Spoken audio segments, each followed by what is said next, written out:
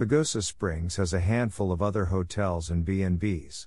Only one of these options has anything in the way of a GLBT following, that being the gay-owned Red Hawk Haven, which has 2 rooms.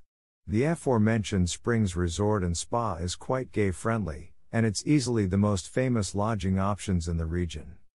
Among B&Bs, the Elkwood Manor Luxury B&B is one of the most popular accommodations in the region, with 4 upscale rooms and rates that include an impressive 3-course breakfast.